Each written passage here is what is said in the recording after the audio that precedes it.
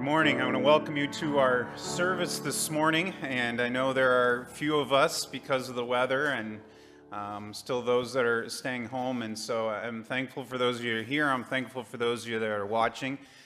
This morning is going to be a little different in the sense that we have the privilege of hearing from Pastor Will this morning, so this is my only opportunity to speak, but I do want to thank you for being here, and I'm looking forward to this service today. Let's begin with a word of prayer. God, we are thankful for all that you do for us. We're thankful for your faithfulness to us. We're thankful for the safety you gave to those who are able to be here this morning, and I know that there are others who desire to be here but thought it safe to be at home, either for health purposes or because of the snow. Lord, I just pray that you will just help us today to have just a great time worshiping you. Lord, that we will grow through the study of your word. And Lord, as Pastor Will comes up and preaches on the topic of faith, Lord, I pray that you will just give him power from your spirit. Lord, we are grateful for how you work and guide in our lives. And we ask this in Christ's name. Amen. I want to read to you just one verse. It says in Psalms 100, make a joyful noise to the Lord, all the earth. Serve the Lord with gladness. Come into his presence with singing. And that's what we're going to do at this time together. If you would, please go ahead and join me in standing. I would encourage you, if you're watching online, please, if you haven't, join us in singing. Go ahead and join us while we sing. We're not going to be able to hear you, obviously, but it is still a blessing to be able to sing praises to God, whether or not you are here physically. But since those of you that are here, let's sing out together. Let's sing together, Crown Him with Many Crowns.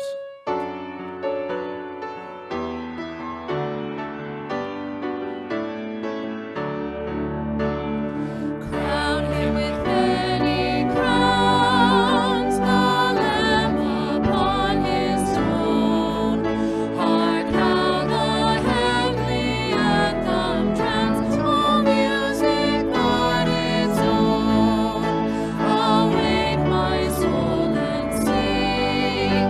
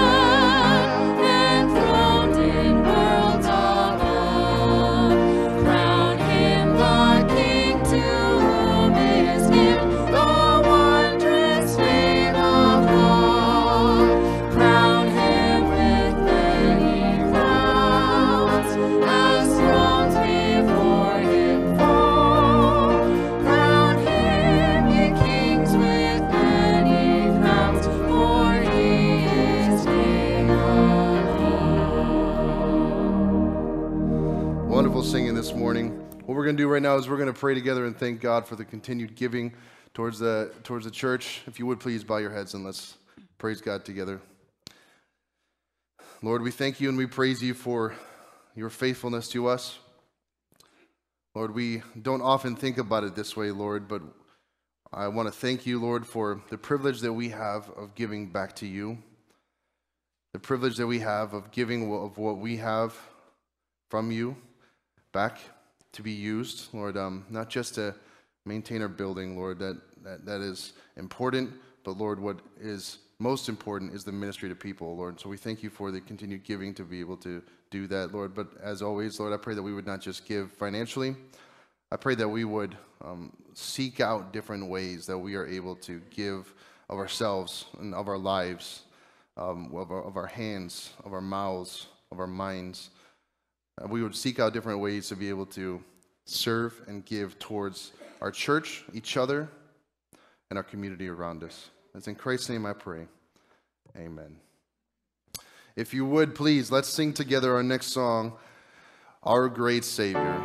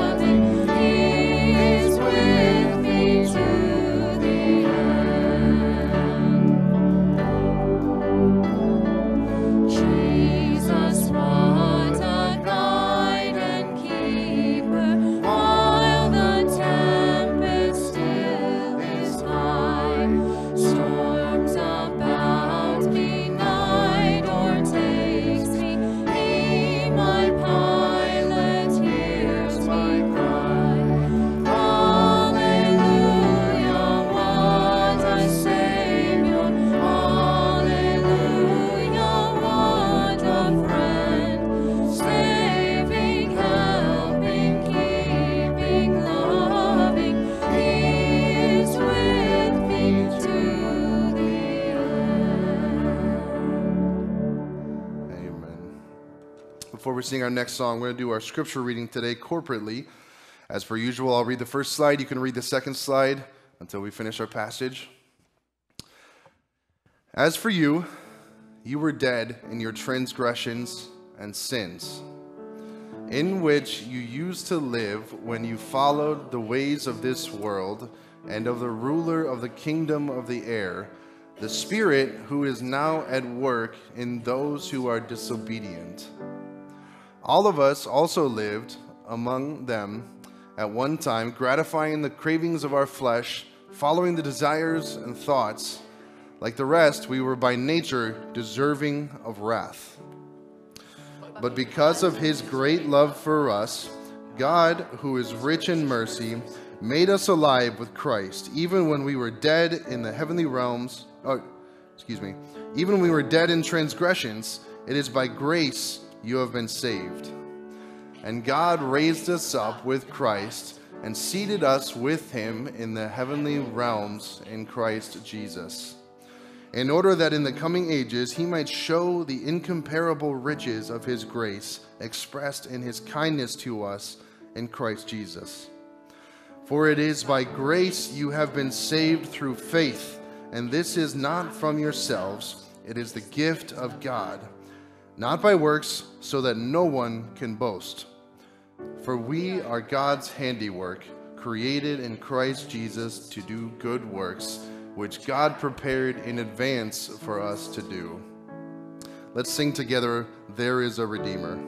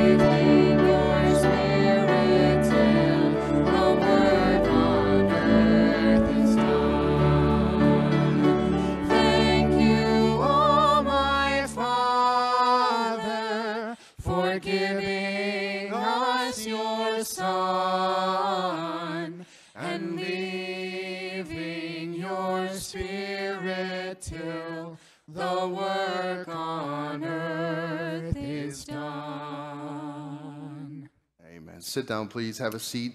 Why don't we take some moments right now and pray before our final song, preparing our hearts for the message we're about to hear from the Word of God.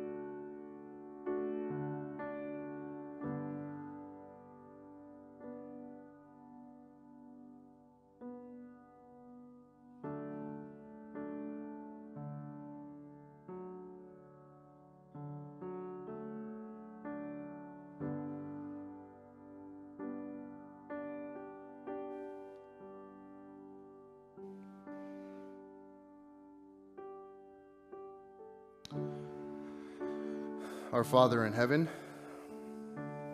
Lord, we thank you. I want to praise your name right now, Lord, for your attributes, your character that remains consistent, never changing. Lord, we should be very humbled when we look at everything you are in comparison with everything that we are not. Lord, I ask that our hearts would be made sensitive to your word this morning. Lord, I know that there are so many little things that nag at us, that want to pull our attentions and our hearts and our thoughts away from you in general throughout the week. But even right now, Lord, I know there are things that are nagging at people to think about and different ideas. Lord, I ask that you would calm our hearts and our minds to be focused in on your truth. Lord, I pray that it would just be your truth that is preached this morning.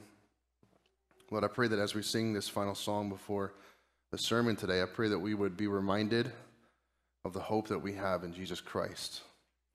That we would be reminded, Lord, of the severity of the jump, God, that you made through Jesus to come down to earth and provide such a sacrifice, such a perfect lamb for our sakes. I pray that we would be reminded of that, and that would spur us on to a deeper and more intense and fierce love for you that cannot be taken away, that can't be tempered or put out by cultural or social happenings. Lord, I pray that as we sing, I pray that we would remember, even myself, Lord, that we are singing praise to you, not for the worship of anyone else but you. And we're also singing to encourage each other, Lord. So I pray that as we sing, that we would be passionate with our singing, even when we are not passionate, that we would understand that your word is worthy of attention and that you are worthy of glory. That's in the name of Jesus Christ, I pray. Amen. If you would please join me in standing, we'll sing one last song together, Living Hope.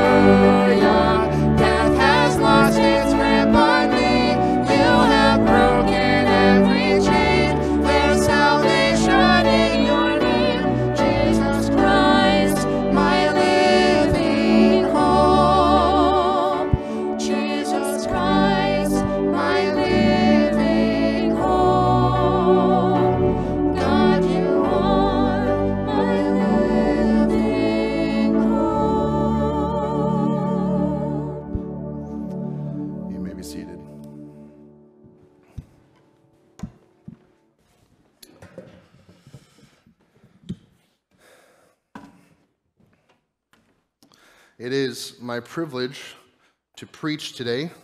I always enjoy opportunities to preach. We're going to start off here in a moment, but before we get started, I would like to spend a few moments in prayer with you, asking for the Lord's guidance this morning. So if you would, please bow your heads as we pray.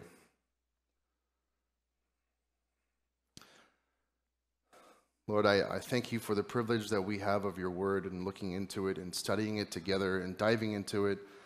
Lord, I pray that as, Lord, I preach, Lord, I ask, Lord, as boldly as I can, Lord, that it would not be me preaching, that it would be Christ speaking to us.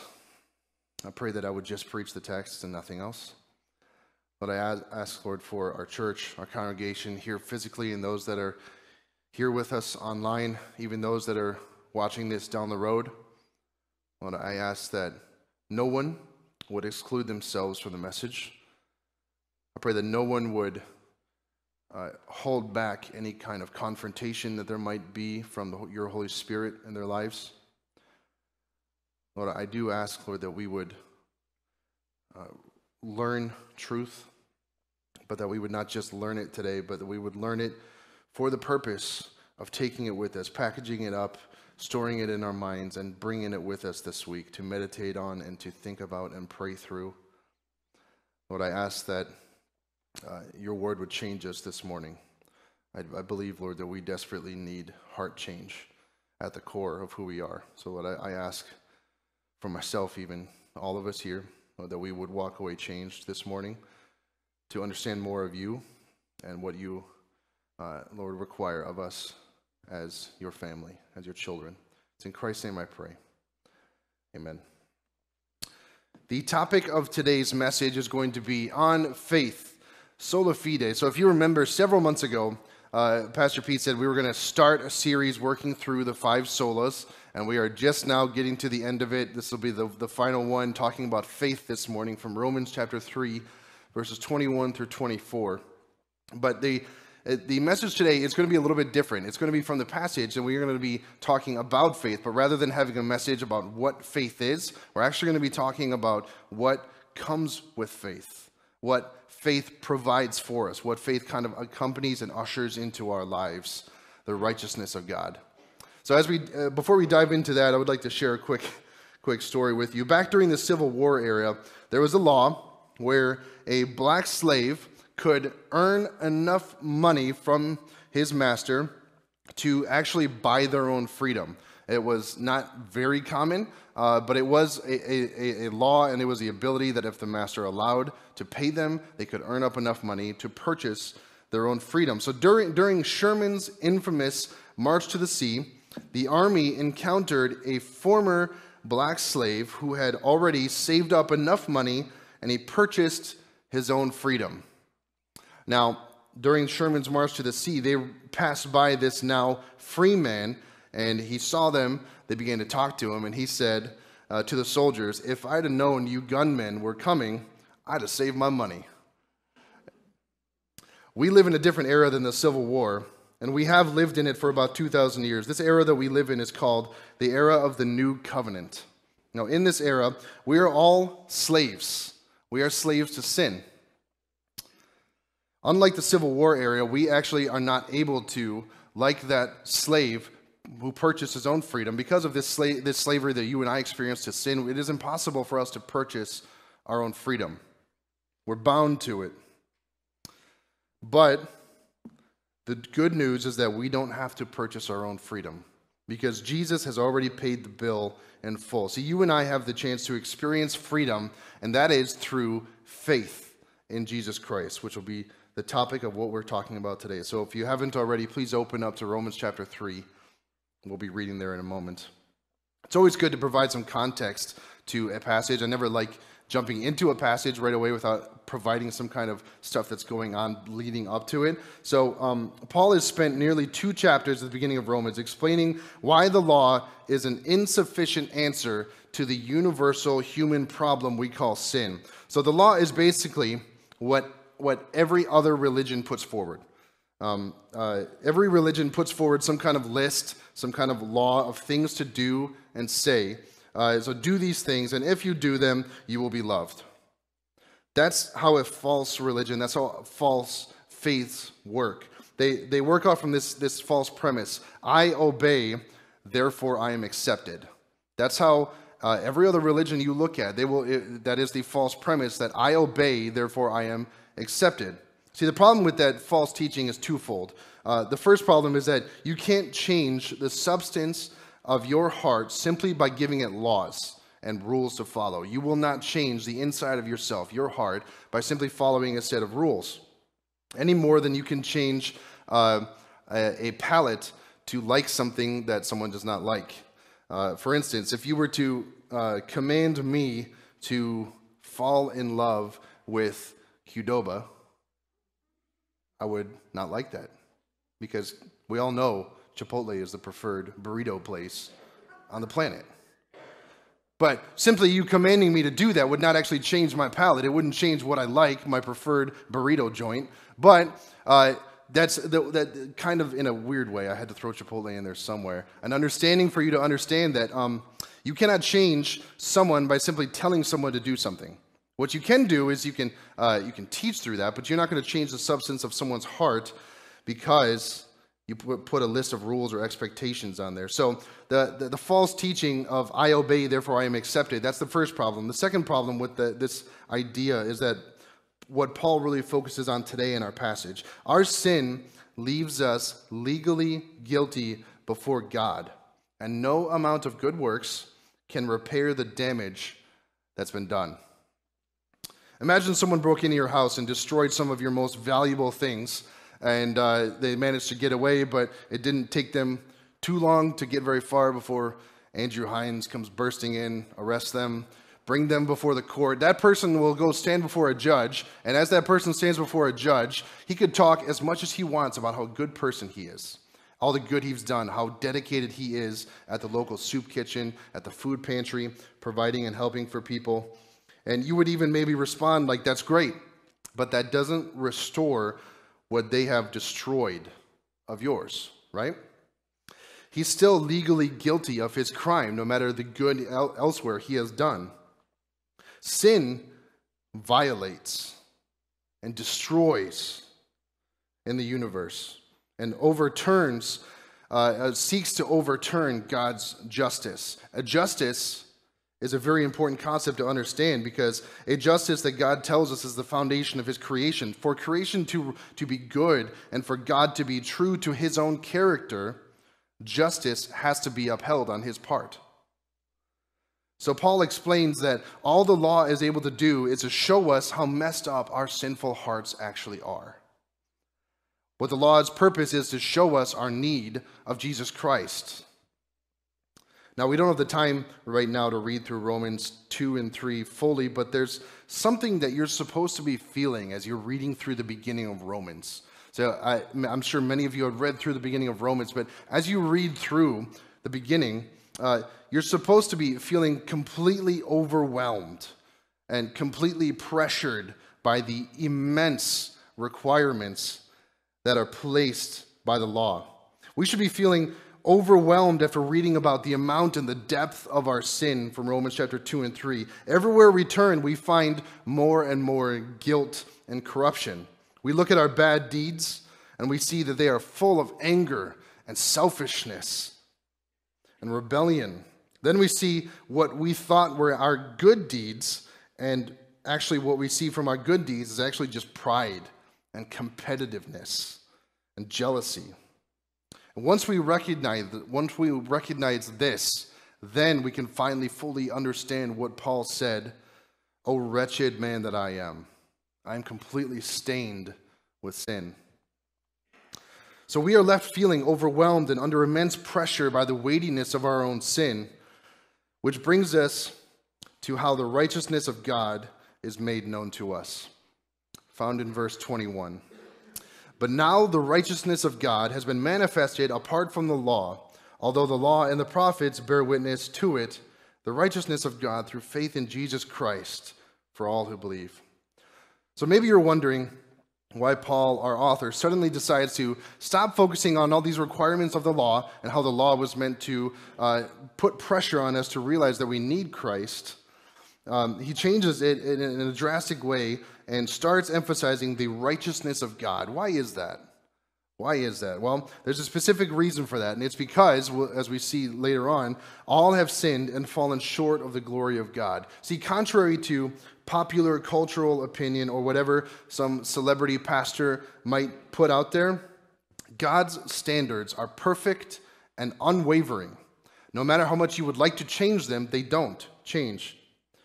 So from there, we see mankind's dilemma. God's standards are so unattainable that all people left to their own abilities will be rightly and justly condemned. That's why I mentioned before, it is so important for God to remain true to his character and be just and to judge sin justly. So this is why verse 21 begins talking of the righteousness of God so strongly. Because of this, we must have God's righteousness to be right with God. We can't get that on our own. That's not possible. Our dilemma is there is no righteousness within ourselves or in this world to help us. See, true God-accepting righteousness is only found through faith in Jesus Christ. Hence why I mentioned before, today was not just going to be a discussion about faith itself, but it's about what faith ushers in with it. The righteousness of God. The reality is that you and I, are so far gone that we think that a good deed or two will make up for actual sin. Remember, only God's level of righteousness is sufficient to satisfy his justice. Only God's level of righteousness is sufficient to satisfy his justice. So then the question is, how is the righteousness of God made known? How is it revealed? How is it transferred to us? Well, the answer here is in verse 22. It says this, the righteousness of God through faith in Jesus Christ for all who believe. Now let's take a few moments and I'd like to consider some of the specifics about the righteousness of God. First of all, when we look at the righteousness of God, we have to understand that it is given to us through faith in Jesus Christ. It's not a standard that we either meet or don't meet. It is actually given. It's a gift. God takes his very own righteousness and gives it to us as this free gift. Absolutely no works are involved in this. So understand that. And secondly, God's righteousness is unique in its power. His righteousness not only makes us holy in his sight by fulfilling the law's demands, but it also reaches back into time to cleanse our sin because we were declared righteous. And we're going to talk about that a little bit later, what that's called. So the perfect righteousness of Jesus Christ, which has been given to us, pays the penalty for our sin. That's how it's unique, removing the wrath of God. And the last aspect of the righteousness of God I'd like us to understand is that it does last forever. Psalm 119, 142 says this, your righteousness is righteous forever, and your law is true. Think about that sometime. We're going to keep moving, but I would encourage you to meditate on that fact that the righteousness of God lasts forever. Because when you dwell on that, just the fact that God's righteousness lasts forever and that you get to experience God's righteousness through Jesus Christ, through faith in him, that alone should make your jaw hit the floor. It doesn't always, because as people, we lose our awe in things sometimes. But I would encourage you to meditate on the eternal aspect of the righteousness of God. It lasts forever. So God's righteousness given to us in Christ is forever. So God's righteousness has been made known through faith in Jesus Christ. And then what Paul does in verse 23 is very graciously, like Paul usually does in his letters, he reminds us of our problem. He reminds us, for all have sinned and fall short of the glory of God. All have sinned and fall short of the glory of God. Another translation of this verse I found interesting actually says this. It says, for everyone has sinned and we all fall short of God's glorious standard. It's a unique way of thinking about it when you pause. One thing that I think helps us understand this passage, at least that helped me understand this passage, is the falling short of the glory of God is the sinned idea, which we're going to park on the word sinned in a moment. But the idea that falling short is supposed to convey, and it's actually an archery term when you look in the original Greek. It's an archery term, and it's meant to be when you're aiming down at your target and you shoot the arrow and you just, if the bullseye is right here, you just miss. You just miss the mark. That's the idea that's meant to be conveyed. Like you're trying, but you're just missing. But maybe you've heard that illustration before, but a more accurate representation of this for falling short of the glory of God is not us aiming at the target and just slightly missing. This is us aiming down the target, and then because of our sin, we end up turning this direction and shooting the opposite way. That's how completely opposed us by nature are to God before Christ. So it's not just saying we've sinned a little bit and fallen a little bit short of the glory of God. Rather than aiming at the target, we turn around and head to shoot the other direction. It's important for us to understand that. So the term sinned is universal, referring to all the sins of the human race from the beginning of time until now. We all stand guilty before a holy God and deserve his judgment. Now the reasons for this is that we have fallen short, which is a present tense verb indicating the present results of the fact of sin. So in other words, the state in which we find ourselves right now, we cannot meet the standards of God's righteousness on our own. As I said before, we need God's righteousness to assuage God's standard. One author puts it this way: the harlot, the liar, the murderer are short of God's standards, but so are you. Perhaps they are at the bottom of the mine, and you are at the crest of an Alp, but you are as little able to touch the stars as they. Praise God for his grace by presenting us the righteousness that he has transferred to us through faith in Jesus Christ. So we've looked at how the righteousness of God has been made known. It's been made known through faith in the one and only Jesus Christ, the Savior. Now let's take a look at the righteousness of God and how it has been finalized. So what is meant by the righteousness of God finalized?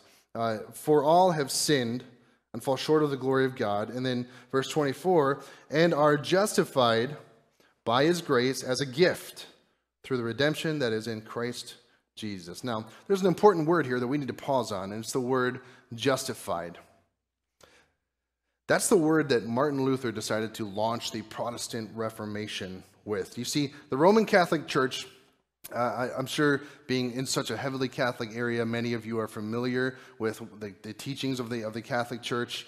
But in Luther's day, and even today for many, the Roman Catholic Church taught that justification, being justified, was a process where God actually made you a righteous person by infusing his righteousness into you by means of the 7 sacraments of the Catholic Church. So there's baptism, there's the Eucharist, there's confirmation, etc. That is how the Catholic Church taught and teaches that justification is infused to you. So eventually, through observing the sacraments and confession and doing good, you will become a righteous enough person that God would declare you justified.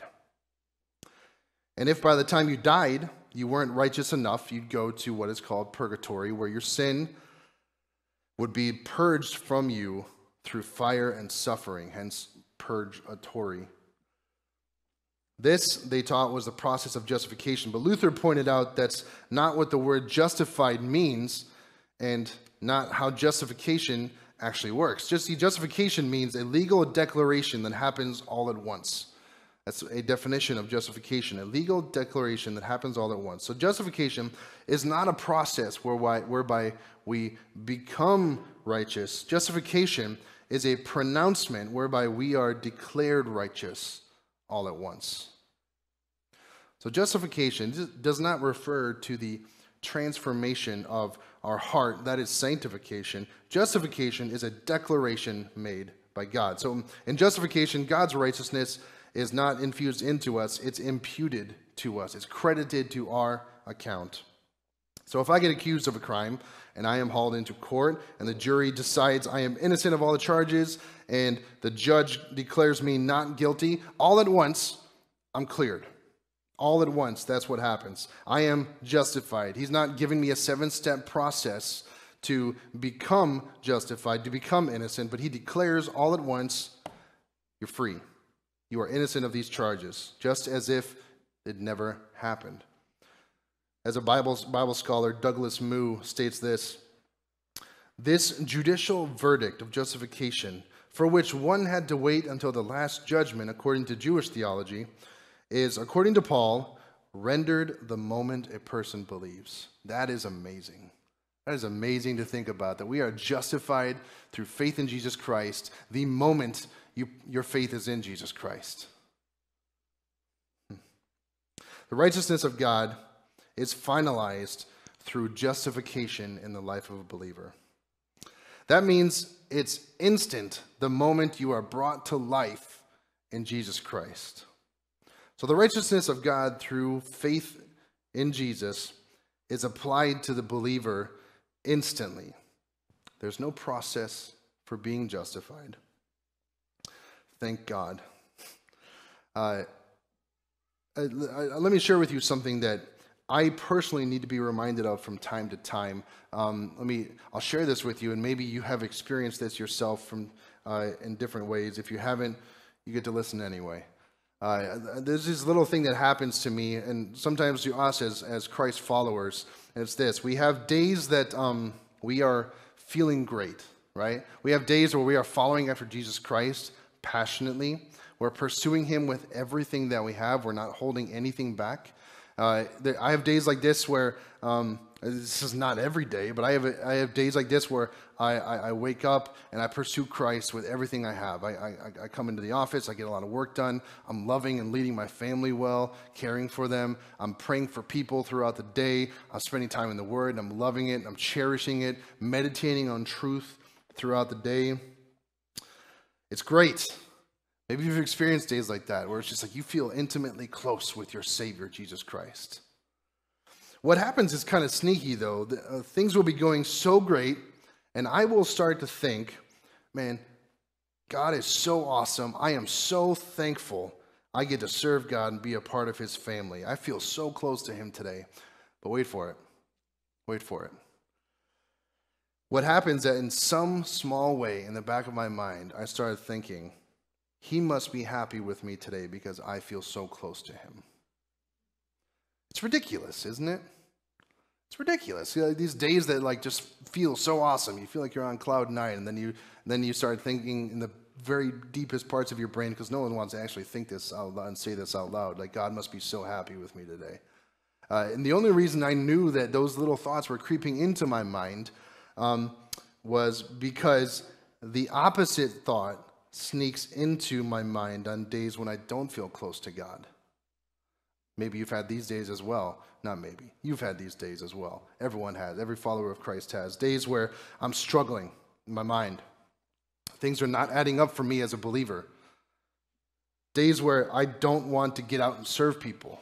Days where I don't want to call and encourage a brother in Christ. Days where I don't want to read my Bible. I don't want to lead and love my family as best as I can as a follower of Christ. And in those days, I get this little thought in the back of my head that says, God must be disappointed in me today. I don't know if you guys have ever felt that before. The only reason I knew that these thoughts started to creep into my mind was after a time of prayer one time when I was just, it was one of those off days where I wanted to pursue Christ. It was a struggle of a day.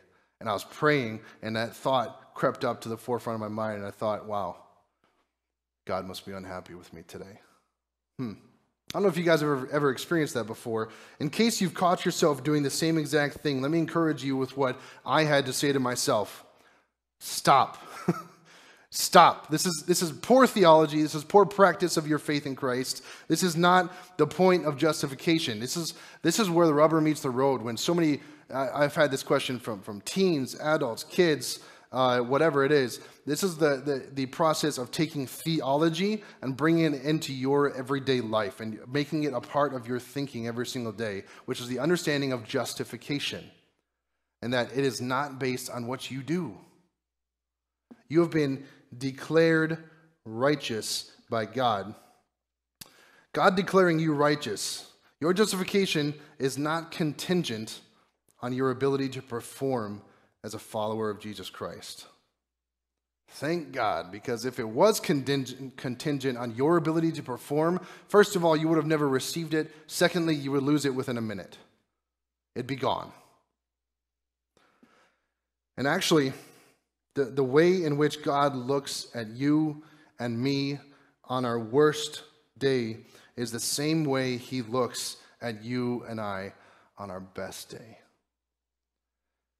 That is something that you need to understand. That's something that I have to understand, is that our salvation, our justification is not based on how intimate you feel with your Savior that day. Because what that can do is that can actually drive you in an opposite direction. That can actually drive you towards making a list, getting that list done as a follower of Christ. I prayed for 10 minutes. I read my Bible for 20 minutes. I called someone and encouraged them today. I served in Tiny Tots. I'm good. I'm close with God today. That can become a major distraction and actually a harm. When you belong to God, he delights in you just as much all the time. He delights in his children. He longs to hear from his children, to hear the prayers of his children. Now, because God delights in us all the time, that doesn't give us permission to sin. What that does is actually gives you permission to stop relying on your own understanding and your own ability to perform as a Christian and start trusting God when he says that you have been declared justified. The righteousness of God given to you by faith in Jesus Christ immediately applied to your account as if you'd never sinned. And this is done through the redemption that is in Christ Jesus. Back in verse 24, through the redemption that is in Christ Jesus. All who believe are placed in right standing with God, and all who believe are declared righteous, still based on the fact that all have sinned, and we see that to be just in God's sight must come from somewhere else. Galatians 2:16 says this, we know that a person is not justified by works of the law, but through faith in Jesus Christ. So we also have believed in Christ Jesus in order to be justified by faith in Christ and not by the works of the law. Because by the works of the law, no one will be justified. So back in verse 24, we have another word that we need to pause on, and that is redemption. To redeem. It says, through the redemption that is in Christ Jesus. Redeem means, many of you could quote this, to buy back, to purchase back, something back, to bring it back from destruction, to restore it. So people use this word to redeem when they buy something back, like at a pawn shop. So if you fall on hard times and you need money and you take your engagement ring, if you can get enough money, if you need the money, you go sell it to a pawn shop, and then if you're able to get enough money, you go and purchase that engagement ring back. You've brought it back and you've purchased it back. That's redemption. That's redeeming it. Or we use the word when we talk about something as simple as a coupon. A coupon, right? What do you call it when you trade in a coupon? You redeem it, right? You are given a cash equivalent for that coupon. The point is that Jesus paid the full price to buy us back, to redeem us from condemnation to sin. He offered it to us freely, but it wasn't free, was it? It cost him everything. And you are justified by his grace as a gift through the redemption that is in Christ Jesus. This is so important for us to remember that our faith is not tied to your ability to save yourself, even after you have Christ. But that does not give you an excuse to not live out your faith. I would like to spend the last part of the sermon talking about a little bit different approach to the application of the message. I would like to talk about how you can give life to your faith. How you can give life to your faith, and why it's important to give life to your faith. Because as followers of Christ, it's really easy to become distracted in your walk with Christ. It's very easy to become focused on side things. I believe most in this room, maybe most watching, have placed your faith in Jesus Christ. But maybe you haven't fully activated it yet. Let me explain what I mean by that. answer this for me. When was the last time that you prayed for something that to our earthly minds seemed absolutely impossible? When was the last time you prayed for something like that? See, the Bible is chock full of these heroes of the faith, that made these huge prayers that God just came swooping in, answered them. He led them down the right path, saving his people left and right. And it's awesome when you look at the whole picture leading up to Jesus Christ. But it's really easy to overlook the fact that actually you can ask big things of a big God. But sometimes we get a little bit scared too, right? Why is that? Why is that, I wonder? Well, at least for myself, I think a large portion of that is actually because our faith is little. Our faith in what God can do is little. So we pray for little things. We pray for just tiny things, like, Lord, it'd be great if traffic was not that heavy on the way home. I mean, I don't have a long trip to get home, but those that travel to work, we pray for little things like, and not that these are insignificant things, but we pray for little things like, Lord, I really, really would like this doctor's appointment to go well today. Now, does that mean that those things are insignificant? No, of course not. It's good to pray for those things. In everything you do, pray. A theme throughout the New Testament very heavily, very strongly. But as I said before, when was the last time you prayed for something big in faith? God's big. He can handle big prayers. When was the last time you sat down and you intensely thought through different ways that you could be sharing the gospel with your neighbor? Because guess what? That actually takes faith. A faith to understand that sharing the gospel with your neighbor can be scary. And it could be difficult. And maybe you just don't know them that well and you're just waiting for that perfect time to show up. But it takes faith because you're trusting that God is going to be the one that does the saving and not you, right? When was the last time you prayed for God to give you a deep passion for your city? For your city, whether you live here in Mishawaka, you live in South Bend, wherever it is. Maybe you have faith in Jesus, but you haven't even begun to tap the full potential of what that faith could be, what it could look like. Do you pray in faith? Do you pray in faith? We pray so much for the health and well-being of those in our church, our friends, those in our community, our family. And these are good things to be praying for, to be constantly lifting up to God, uplifting in prayer. But maybe we pray for these things almost exclusively so often that we forget to pray and ask God to save 100 in Mishawaka from our church this year. Have you ever prayed that prayer? For God to specifically save at least 100 people this year through our church. Does that seem impossible to you?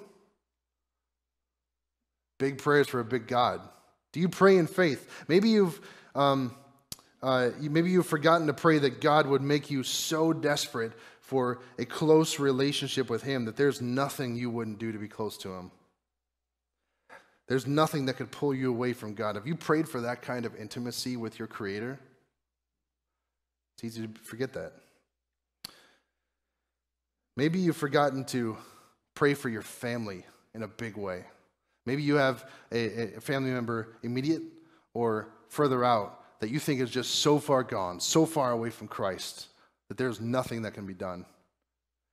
Have you prayed a big prayer that God, save this person? Use me to save this person. Not for your own glory, but for God's. Praying in faith is immensely incorporated into the Christian walk. We need to pray in faith because prayer is not just a list that we create and we ask for God to do for us. Prayer is communion with God and trusting that we have a big enough God for our prayers, and we do. When's the last time that you prayed that God would end the abortion industry? When, in addition to praying for the end of the abortion industry, maybe we should pray that God would give us the heart and the means to help those women that feel that abortion is their only option.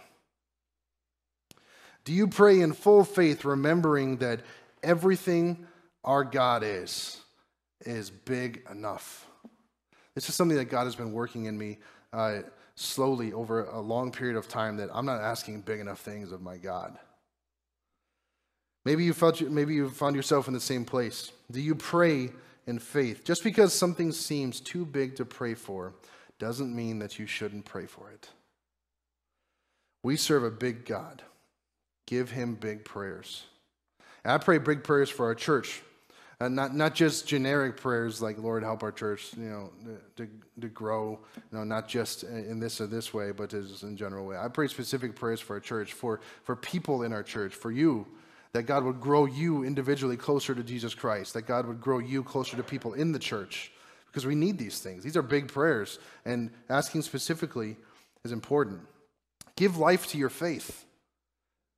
Give your faith some feet. So beyond just praying in faith, do you live out your life in faith? Do you live out your life in faith? Do you actively take big steps in your walk with God? Big steps. And what do I mean by that? I mean, do you live out your faith by taking steps that you know would glorify God, even if it means you're going to be uncomfortable? See, we are very tailored to think in our world to avoid discomfort, to avoid anything that might make us feel weird or awkward. I remember when I first got here with the teenagers during Sunday school.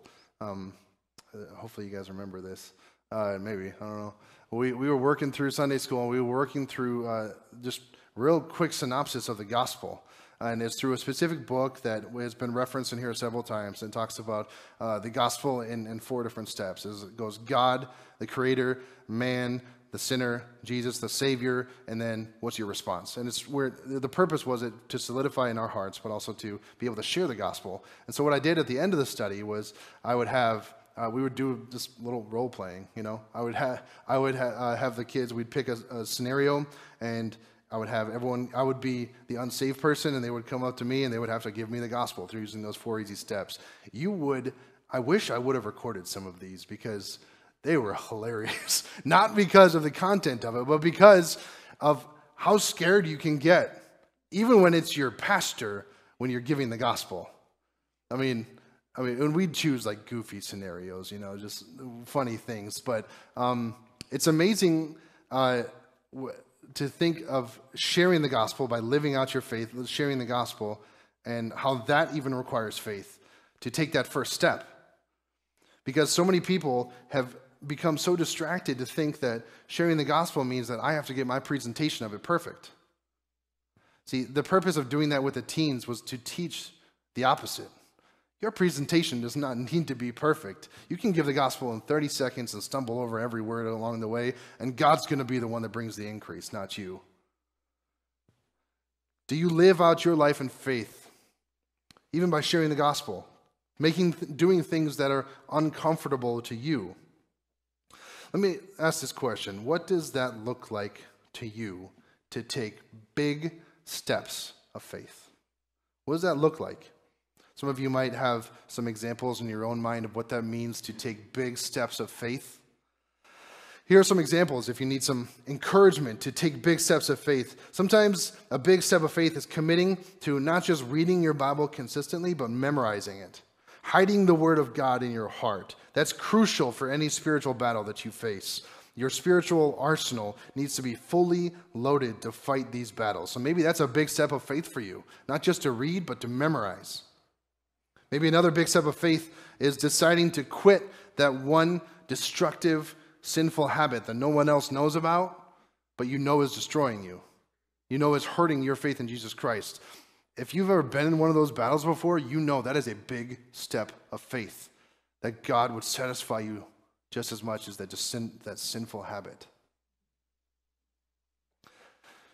Maybe a big step of faith is, for some it might be, like I said, sharing your faith with that one person that you just keep waiting and waiting and waiting for the perfect time to do it.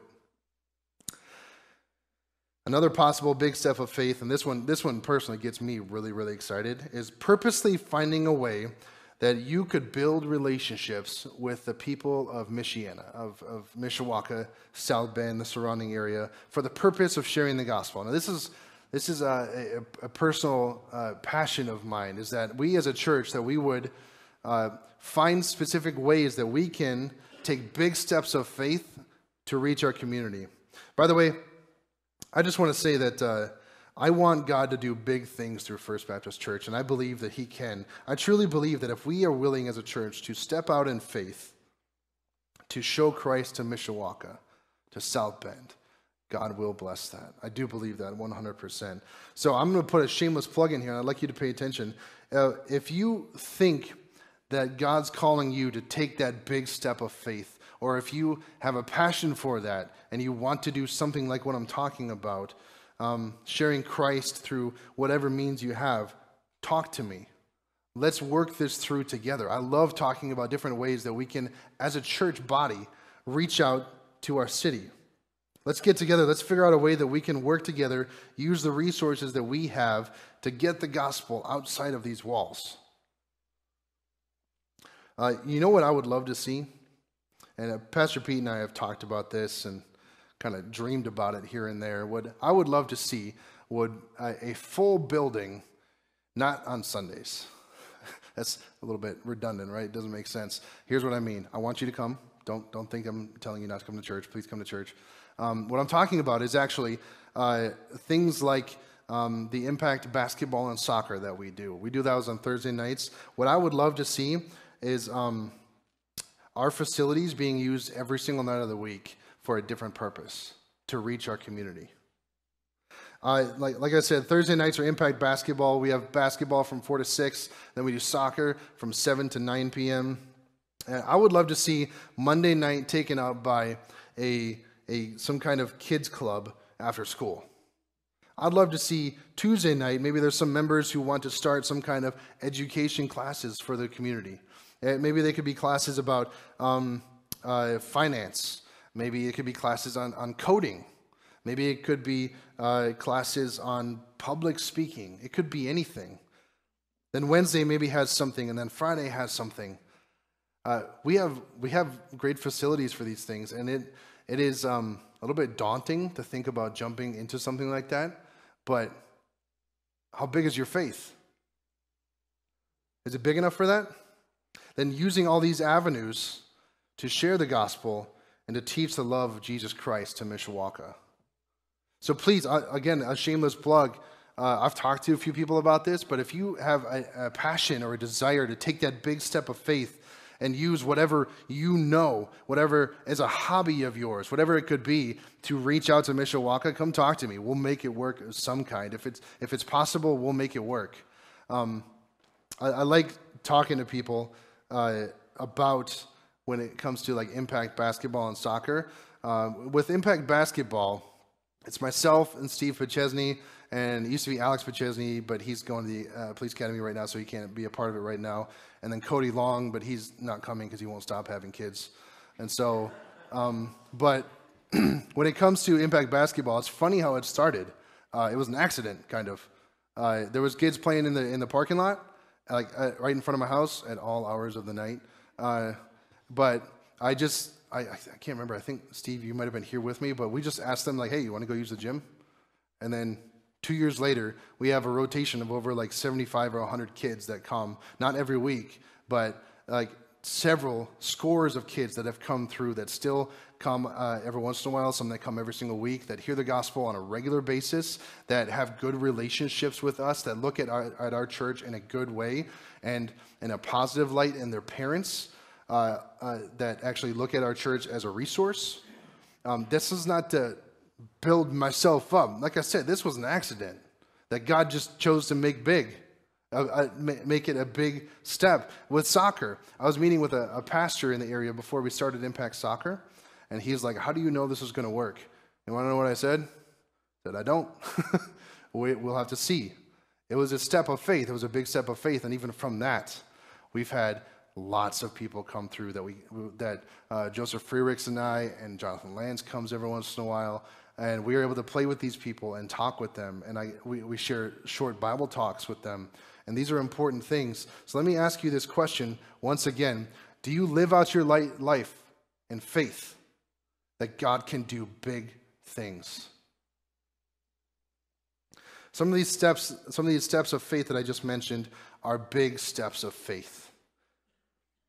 But we serve a big God who has brought us from death to life through faith in Jesus Christ. That's a big step. And now God is calling you, take big steps of faith. Don't let your faith die. Give it life. Do something for Christ that makes you feel uncomfortable. Pray for something that seems so big it is impossible to happen. Step out in faith and reach out to that one person that you just don't want to, and they're the one person that nobody else will. I would love to see, like I mentioned, our church being used by God in a powerful way in our city and in the surrounding area. I encourage you and I charge you to pray in that way. Make big prayer requests to God. He's big, He can handle them. So I charge you this week, as we go into this world, unashamedly live out your faith in Jesus Christ. Don't be ashamed of it. Recognize that your faith brings with it the righteousness of God, and that has changed you. Live that way. Live as a changed follower of Jesus Christ. Let's ask God to guide us toward that together as we enter into the week. Our God, Lord, we thank you and we praise you for the salvation you provided to us by Jesus Christ. Lord, I thank you that you knew that it was only going to be your righteousness that would satisfy your judgment, your justice, your character. Lord, I thank you that from your righteousness, we are declared justified. Lord, I ask that we would not fall into the trap that it's so easy to fall into, that we think that your love or even just how you look at us is dependent on how we do each day. I pray that you'd protect us from that. Lord, I also ask that we would live out our faith in a big way. Lord, I long for you to use us. I long for you to use First Baptist Church to reach our area with Christ. I long for you to use each person here that goes into their workplace. I long for you, Lord, to use them to show love and to share Christ and to share the saving faith of Jesus Christ with their friends and family. Lord, I want to make big steps of faith in my own life. I pray that our church would long for those big steps of faith and to see them answered in a big way, because God, you can do it. I've seen it before. I know it's possible. So Lord, I pray that we would give life to our faith, that we would fully use our faith in Jesus Christ, Lord, for your glory and your pleasure. It's in the name of Jesus Christ that I pray. Amen. For our closing song, if you would please stand with me together. We're going to close out our service and sing, Lord, be glorified in my life.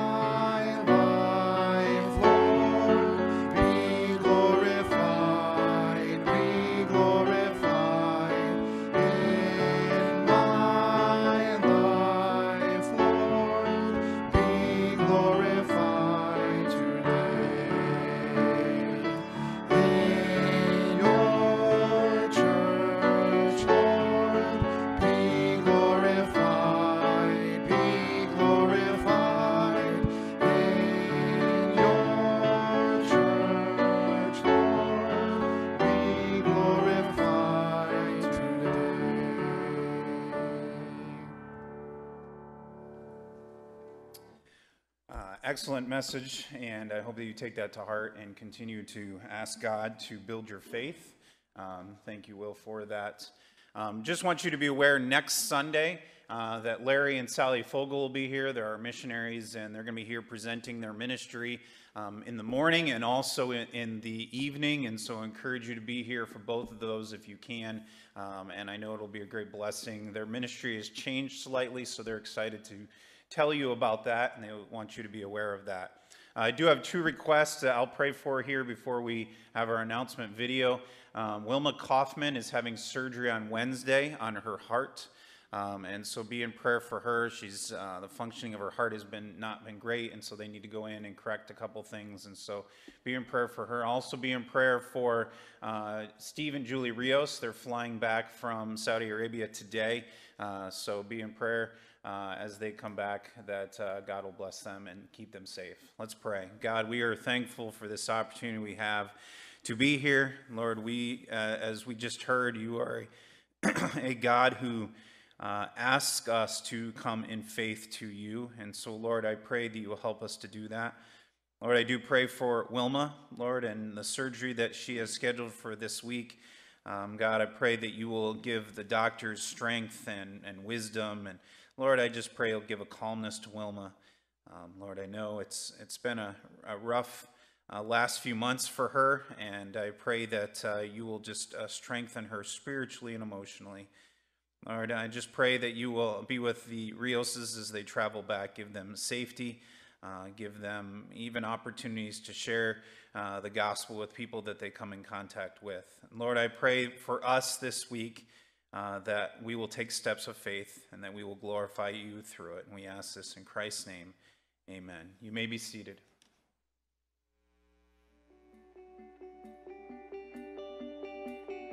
Hey, First Baptist family.